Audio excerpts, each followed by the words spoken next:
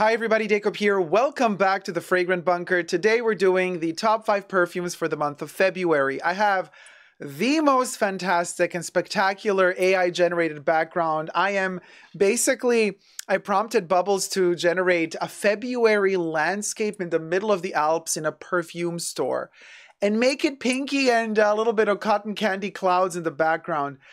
I want to be in that store, okay? And I want to browse through all the perfume bottles look at this thing. This is amazing. Wow. Anyway, so it's almost like a James Bond movie as well. Let's get straight to it. First, subscribe to my channel if you haven't already. Push the join button next to the subscription button. Become a member today. Gain access to extra perks. You can also join me on Patreon. superdacob all spelled together there as well for extra perks. This video is being filmed live in front of a live virtual audience. I live stream several times a week. So come join the fun and the chats on my main channel, my superdacob main channel. So the first perfume for the month of February. Now, mind you, February is a kind of a very cold month in the Northern Hemisphere. Dare I say colder than January at times, but then it's really very hot in the Southern Hemisphere. So, you know, somebody's winter is somebody else's summer, but psychologically, we're 1 month into the new year, and now we're in this weird month that is kind of transitional. It's full-blown winter, but it's St. Valentine's Day month as well, so there's kind of the heat and the warmth of passion and hearts and the color red, and then we're, you know, this year, February also, I think it does, right? This year, February has 29 days. It's also the Olympic Games year. So it's a little bit longer than usual. And for this length, this extra day that makes a difference, I was thinking it's kind of like a chameleon. It's I don't know, like a hack almost, you know, like humanity has invented that extra day every 4 years. We have to kind of catch up with the calendar because our way of calculating hours and days is not really correct because the planet doesn't move according to around the sun according to our own calendar. So that's why we have to adjust every 4 years and add an extra day. It's ridiculous. But so for that kind of something mimicking something else, all of a sudden we have an extra day.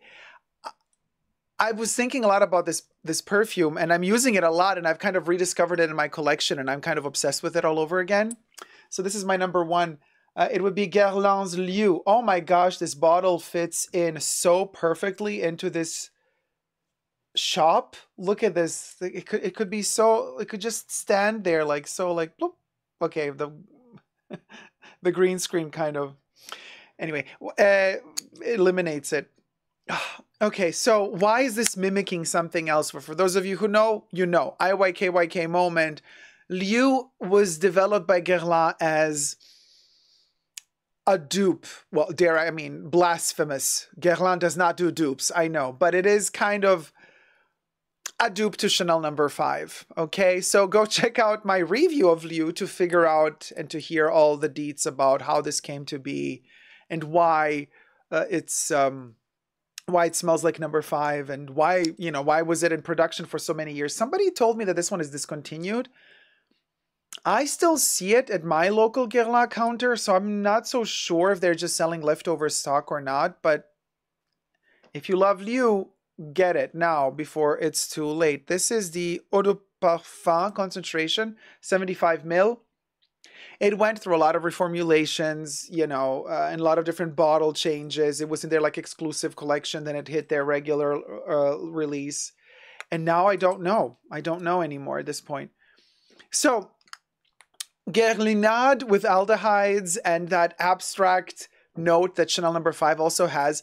This is kind of a perfume that mimics something that isn't there really. You know what I mean? Like Chanel No. 5 is or isn't there when you wear this. It is different than Chanel No. 5, but it is kind of, it gives me Chanel No. 5 vibes in the best of ways though. Okay. Not in any cheap way or bad way. So for the month of February, in a year in which we have 29 days in February, I think this one is really kind of, it's the tweaked version of February, and I love it. It's playful, you know, it's fun. It's kind of like a Chanel number 5 with a twist, make it Guerlain. I love it. It's a beautiful, beautiful little divertissement. And of course, you know, developed for the wife of Mr. Guerlain. The whole story is in my review. So it's kind of also, he didn't want her to wear Chanel number 5. So he made her his version of Chanel. I mean, the drama, you know what I mean? So this one is really, really fun in February. I like to wear it and think to myself, you know, oh, maybe I am someone who I'm not, or, you know, you're kind of, you wear this and you put on a cloak of being someone in something that you're not, but you're fantasizing. It's all good fun. It's all for your private, personal pleasure, really. You know, I always say you wear perfumes for yourself, not for others. At least that's how I wear perfumes. Liu, Liu. It's how it's spelled. By Guerlain. That's my number 1. Number 2, because at this point I'm really longing for warmer days. And Loulou by Cacharel, the eau de parfum. I love the reformulation. What a beauty. This thing is really, really giving me the vibes, the zhuzh, you know. Powdery, fluffy, soft tuberose concoction, okay? This is an 80s baby. It's still in production. I adore the spray version. You know, people love the genie in a bottle splash version that used to be in production in the past. But I always preferred the spray bottle. And yes, this design also came out in the 80s. It's just that the spray bottle was not as famous and popular as the splash bottle back in the day. That's why most people have a memory of just the genie bottle for Loulou. And a lot of people think that this is a modern bottle design for it. No, it's not. The 80s version of Loulou was spray was just the same. But I love this one because it looks like Star Wars spaceship, you know, that kind of flies into space. It's just, this thing is just, I adore this spray bottle, okay? It's perfect for those like this, these crystalline days in February when the cold cuts you like a knife, but the weather outside is completely blue skies, razor sharp cold, and then to wear this in the cold, oh, it's just, it hits the spot. It really hits the spot in just the right way. Highly recommend it. I enjoy this all day, in the evenings as well, when you're, you know, cuddling up at home and you're doing, you know, you're watching a movie or a TV show or something and you just want to feel your oats under the blanket, very cozy. Oh, this is so, so, so good with a cup of cocoa, hot cocoa with marshmallows. And then you got your little Loulou on to feel cosmopolitan, even though you're like kind of, you know, ratchet at home, you know, under the blankets. It's such a cool kind of contrast. And again, we're back to this mimicking something, this kind of the mimicry of insects in a way. You're cocooning yourself. Again, we're back in this year that has 29 days in February instead of 28, and something is different this year. There's an extra added to it. You know, you're acting like you're something you're not in a way, just like Liu is. Loulou as well. So this is my February. I'm very much into the carnival type of, you know, Il Carnevale di Venezia, for example, which also takes place, well, no, I think this time of year as well. It's all about dressing up and almost as if we're ready to give up, you know, winter. We're done with the cold.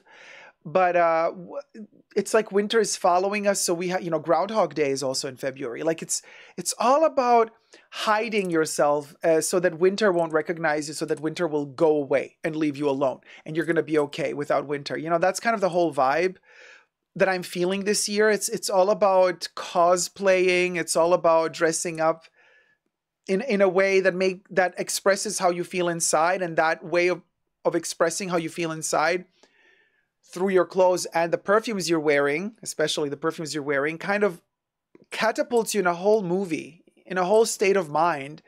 And you're mimicking something that in reality is not really happening to you, but it's the mimicry of it all. I think that's February perfumes for me. And Loulou really defines that moment. It almost kind of catapults you also back in time. It's an 80s moment, a little bit of a shoulder pad, you know, glamour, overdoing the makeup, doing blush all the way up here, very 80s, very living your life, even though, like, you know, we're miserable, basically. We're still kind of coming out of the pandemic and we're still like, ugh, 2023 was a doozy. So 2024 seems to be also kind of I mean, thus far, let's just hope it gets better. That's why I'm kind of also needing all of these perfumes to kind of make my mind frame shift to another place, another time, you know, cosplaying my life as I want it to be rather than what it is. So those are the perfumes I'm seeking out this February. And Lulu hits that, like, oh, look at the beautiful two blues. Yeah, they're not the same blue, but they almost match my little Chanel ribbon here. So another one I love so much in winter, and this one is very, very wintry. Okay, this is the only one that is not in denial about winter. This one is fully aware of winter, and the name is printed in green, so I hope it's not going to be transparent. It might be transparent, but oh well. This is a Russian winter, frozen in the middle of nowhere, and it's just you in your little hut, surrounded by snow and ice in the middle of nature. There's no city near you, and you are basically, you have your collection of wood that you've kind of stocked up on to burn it throughout winter to keep yourself warm, and that's about it. That's basically it. And you have that promise of your loved one returning to you, but you're alone. And that would be, you see it's transparent. The name is down here. Incense Zagorsk by Comme des Garçons in its Series 3 Incense Collection, 50 ml Eau de Toilette. Oh my gosh. This is a fantastic incense with a carrot base. Can you believe your little carrot and potato stew is brewing on the side in this damp, cold February while you're kind of trying to warm up in your little cottage in the middle of nowhere. And you have to envision the silence when everything is surrounded by snow, and snow absorbs the sounds. So you're alone in the middle of nature and there's just snow around you. And if you stay quiet,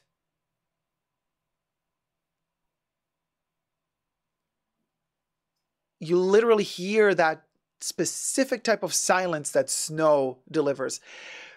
So this is kind of also why I chose this as the third perfume in my selection, because it's kind of at the root, at the core, at the base of these 5 perfumes, and at the base of winter.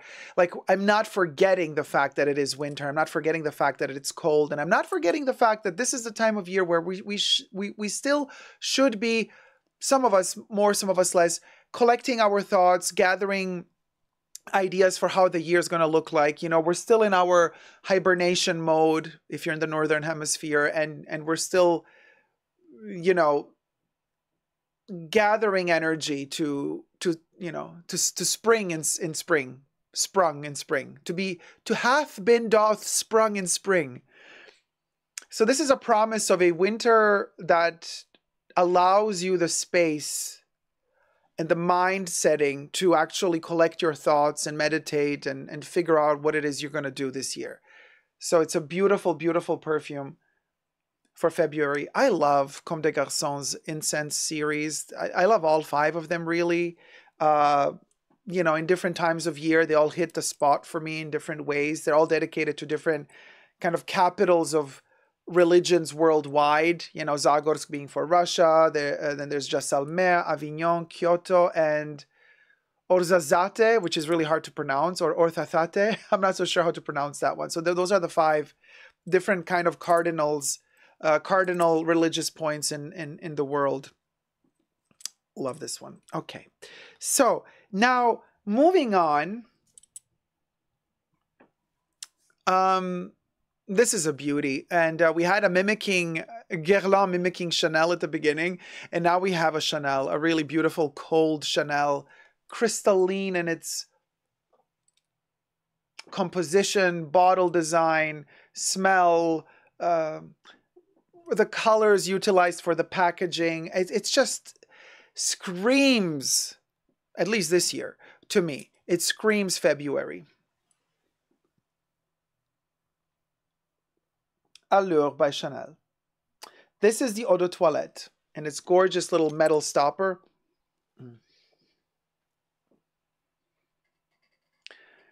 I smell this one and everything is okay. Seriously, I just adore how elegantly composed this perfume is. How much it just kind of makes me believe, again, the mimicry. It makes me believe like, oh yeah, everything is okay. Even though outside it's a mess. My life is a mess. Everything is a mess. But I smell this and I'm like, yeah, you'll be okay. Ah, it's all good. It's all good. You know, there's like emails to answer, taxes to file. There's a lot to do, okay? There's a lot to do, but I'm like, you know what? Yeah, it's okay. Allure is a beautiful, beautiful, romantic, highly romantic perfume, but it's cold at its core. And really, I mean, Chanel's marketing team nailed the name Allure, you know, the allure of Chanel. This smells like what the definition of the word allure is, really. It's a sparkle. It's a smidge. It's a hint of elegance, of style, of sophistication. And it just takes you places. You know what? This one, we have to spray it on. Oh, man. It is so, so refined. Beautiful in winter.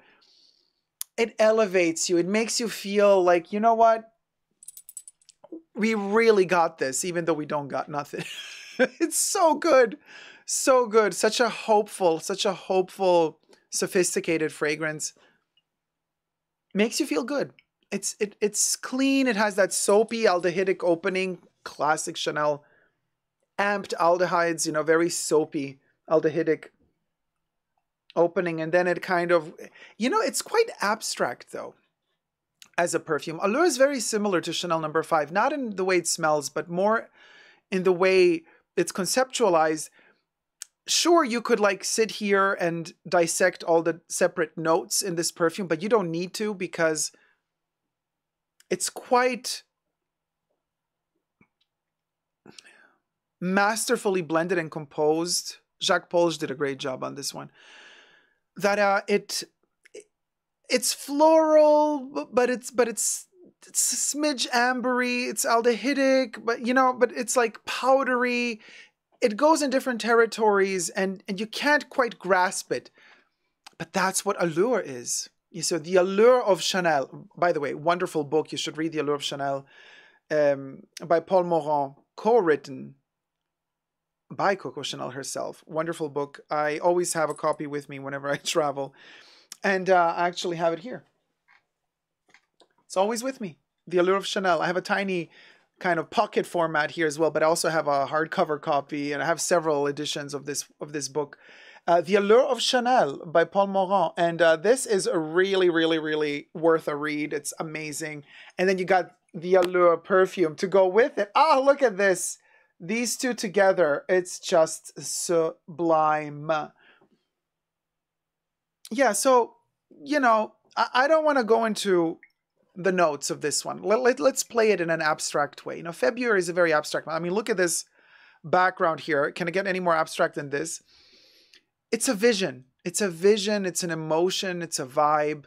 And Allure really sets the tone to create whatever vision, whatever vibe you want. Talk about mimicry. Here we go again. You don't need to know the ingredients in this one. You invent them. Allure really allows you, this is the beauty of this perfume. It allows you to smell whatever you want in it. It's that beautiful. It gives you that mental space to fill it with your own allure, with your own style. Very elegant perfume, extremely elegant perfume.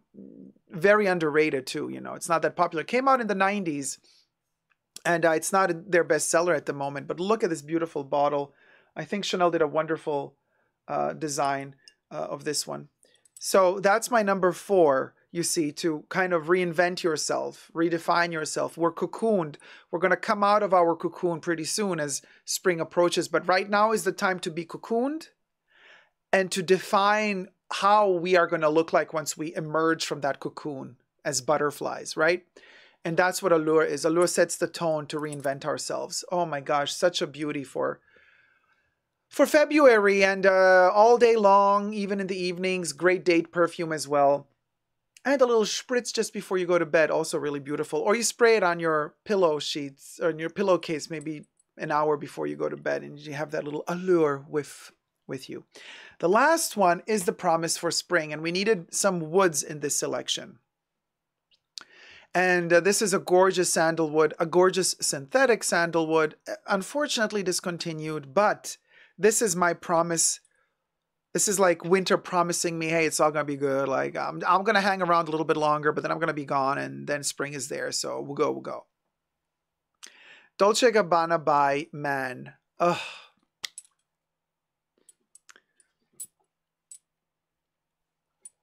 I really, it hurts my soul that they discontinued this one. This is so good, okay? So good. It is such, late 90s, early 2000s.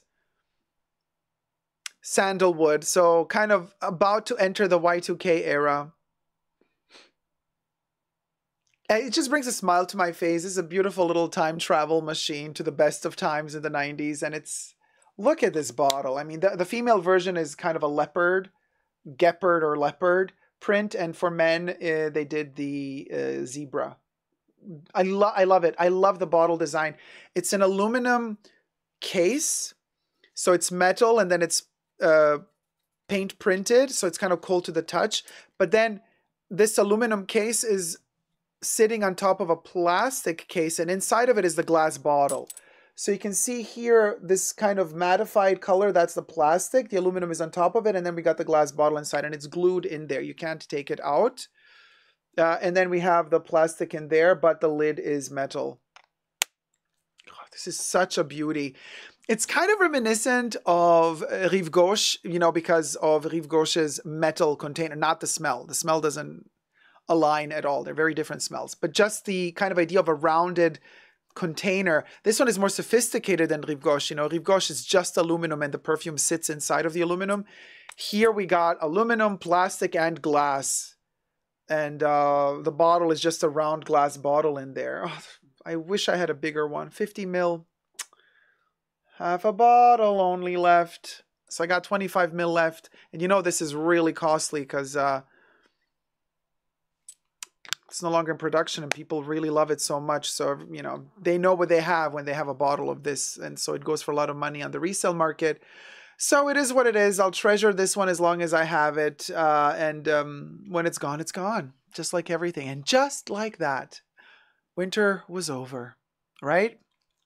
You know, and so that's what Dolce & Gabbana by Man is to me. It's that kind of promise of better days ahead, wonderful spring to come. The sandalwood in here is so delicate, so beautifully blended. Oh man, Euroitalia did a wonderful job on this one. I do hope that they, you know, well, I know Dolce & Gabbana are not working with Euroitalia anymore. They reined their own distribution into their own hands now. They used to be working with Prestige, Shiseido, no longer. But they did not bring this back. I do believe there's some, well, everything I say in this video is for entertainment purposes only, not rooted in truths or facts. Everything's alleged and just my opinion. And it is my opinion that maybe there were some legal issues, like copyright issues, like who owned the composition of By Man. Maybe it was, you know, Euroitalia's thing, and so Dolce & Gabbana could not take it with them when they left Euroitalia. Maybe that's why this one got discontinued. I don't know. But such a shame because this is a masterpiece and it is the promise for spring. Like towards the end of February, this one hits the spot and makes you believe that it's already warmer than it actually is. Again, we're cosplaying. Again, we're faking something. Again, a perfume is mimicking something that is opposite of what the reality is about. Oh, the beauty of the month of February. Coincidentally, not for nothing, I've designed this background here February is, for the Northern Hemisphere at least, the best month of the year to take photos in nature if it is a blue sky, because the Earth is at an angle to the sun, and it delivers, the rays kind of fall at a certain angle on the Earth and go through the ozone and create a certain type of blue tint. It is the most beautiful blue sky you will ever see is in February. So enjoy it. They last very short, but then again, all beautiful things, all the best things are very short. Enjoy those blue skies in February. They are the most beautiful blue skies of the entire year. Coincidentally, back in the day before digital photography, when analog was the word du jour, Agfa, for example, do you remember Agfa? They used to create a special, not only Kodak as well, all of them did, but a special film that was susceptible to light that was best used in February. Also in America, the best, because especially in the States, the blue sky, New York, the blue skies of New York in February, yeah, that's nowhere else in the world, baby. So that would be my selection. Top 5 for the month of February 2024. Perfumes. Thumb up this video if you enjoyed it. Subscribe and let me know your favorites down below. Are you also kind of in the mimicry mode at the moment? Or are you like completely in reality and you're not in denial about anything? Let me know down below. Love you loads. Until next time, subscribe and never forget to never give up on love. Bye. Mwah.